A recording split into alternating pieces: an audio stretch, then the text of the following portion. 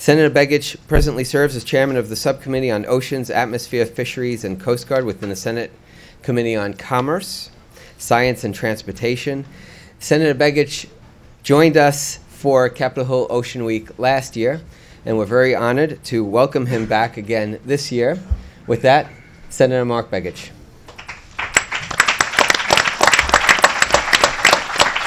Thank you very much. And I have to say, last time I was here, you've really upscaled. You got incredible lights, video technology. Last time I was here, the room was different. I was up front and I came in with an injured eye that I was barely able to see anything I had written down. So I first thank you for not having me injured this year. But second, it's always good to be here to talk about the oceans and what's going on, and for your work on Capitol Hill and Oceans Week and making sure that folks who may not have an ocean in their backyard literally are aware of the impacts and economic values. And I just got introduced to your panel. I think you're going to have a great panel, a lot of variety of what's important about the oceans and the economic value. And sometimes when you think about the ocean, at least a lot of times we talk about it's always about the environmental issues, which are very important, but there's so much more to our oceans. Maybe the fisheries, maybe the shipping, in my state and other states, in the Gulf, oil and gas development, tourism, you name it, it's happening within our ocean. So looking at it from a holistic point of view, and even wind energy, tidal energy, all these pieces fit under oceans. Recently, not only do I chair the Subcommittee on Oceans, I chair a committee called the Steering Committee.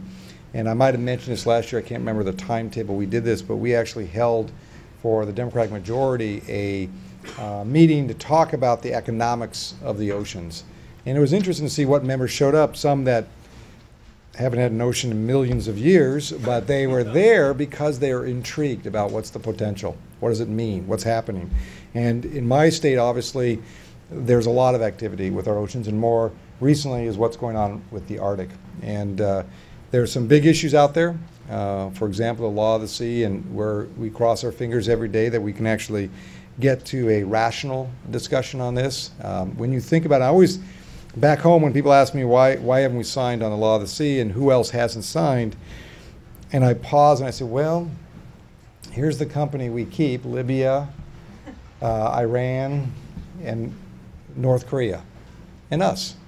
And people look at me astonished by the fact that we have not signed. As you know, negotiated over 20 years ago, a lot of tweaks over time, but as we move forward, especially what's happening in the Arctic, for us not to be signatory to the law of the sea is a huge mistake. And we know there's a lot of misinformation out there. I know the report on ocean policy just came out today, and law of the sea is one of their main priorities. They are helping in many ways to help clarify the misinformation. It's important that we have this ratification at some point. I know when I talk to people, they always say, well, the people who are opposed to it, well, we're giving up our sovereignty, we give up our rights. And actually, every day we don't sign this treaty, we're giving up our rights, our sovereignty, our ability to manage our oceans as we see what's appropriate for us in our waters. And I know Senator Kerry is working aggressively through the Foreign Relations Committee, starting this process of, which I think is a great move, educating the public and members where and who supports the law of the sea. And when you see people from the business community, you see people from the environmental community, you see people from the military community, you see communities that are next to the coasts of our waters, all those unified, it's amazing to see. It's a rare thing to see that many different groups that may be conflicted on other issues, but on this one, they're unified. So we'll see as progress goes forward. I know once we start heating it up some more, there'll be a lot of debate on is it the right thing? Should we do it now? I can only tell you it is the right thing and we should do it. From the Arctic, and I want to just mention this, and again, your panel is again has a lot more information on a variety of other issues, but I want to talk about the Arctic, and there's great controversy at times about the Arctic, but here's the reality. So we are going to see the Arctic developed in some form or another. The question is, how do we manage it? How do we manage it for the right reasons? As you know, we don't allow fishing up there right now, but we probably see potential fisheries in the future. There's no mineral exploration, but there could be. Oil and gas is happening. There's actually, for those that may not be aware of this, we already have visitors coming to the Arctic. And they're literally stopping in on cities and communities like Barrow and Nome. And let me put in perspective, if you've never been to Barrow, there really is no port. You cannot just drive a ship up and dock. It is impossible to do. So we are seeing people who are actually showing up. Antarctica last year had 40,000+ visitors to it. When people figure out that they can visit the Arctic and not only see something very unique, but also the unique culture up there, the subsistence hunters, the uniqueness of our Alaska Native communities, you're going to see a lot of visitors. So and we now see a lot of shipping. We see a massive movement of a variety of elements in the Arctic. And we can battle all the time on Arctic, or we can figure out how to do it right. And this is what we spend a lot of our time on. As someone who's born and raised in the state, understands, we've introduced multiple pieces of legislation about protecting the Arctic, how to manage it, making sure the right kind of activity occurs up there, ensuring that our subsistence hunters, our subsistence users who live off the sea, they live off the Arctic. It is not some theory, it's not some something in a book, it's actually real. And we have to make sure their food supply continues for generations to come, as it has for over 10,000 years already. So it's an interesting moment in our history and how we manage that. So a lot of the work you all are doing, first at these panels, but also what you do on the Hill, educating folks about the oceans. As you all know, the Arctic is one of those pieces. Actually, I'm amazed some of my colleagues, I think I've just discovered that the Arctic exists. And so when I talk to them about it, I'd say, you know, it's not just ice all the time. There's actually a lot of activity going on there, and we got to do the right thing for generations to come. So first, thank you for allowing me to say a few comments. I know we intend and we're hoping to put together a hearing at some point on the report on ocean policy. It's important to take that document and let more people understand it.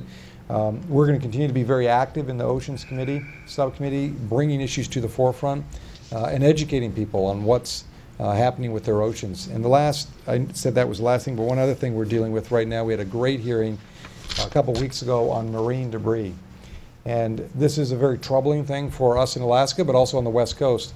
Not only what I call the normal debris that's coming, you know, it's awful to say that, you know, that normal debris is, I don't want to say it's accepted, but we know it's coming. But then when there's a catastrophic incident such as what happened in Japan, when this issue is moving debris to the West Coast and to Alaska, and we'll have temporary and long-term impacts. Because some of that debris is not going away overnight, and it's not going to be cleaned up as easy. We had, I think, a very important hearing a couple weeks ago to get folks, and I'd say folks outside of the nonprofit community that's already engaged in this issue, but the administration to really focus on this and why this is a slow, prolonged disaster. It's not something that happens like a hurricane or an earthquake where the day it happens, the next day you can see it. This will happen over a period of time. And if we don't plan for that, and start to prevent as much as we can and clean up what's occurring, we will see over time a large accumulation of areas, especially I can tell you in Alaska where we already see it starting to accumulate. Or when a ship appears, a ghost ship literally appears off the coast of Canada that no one was tracking, no one knew it was there until they literally flew over it and then spotted it.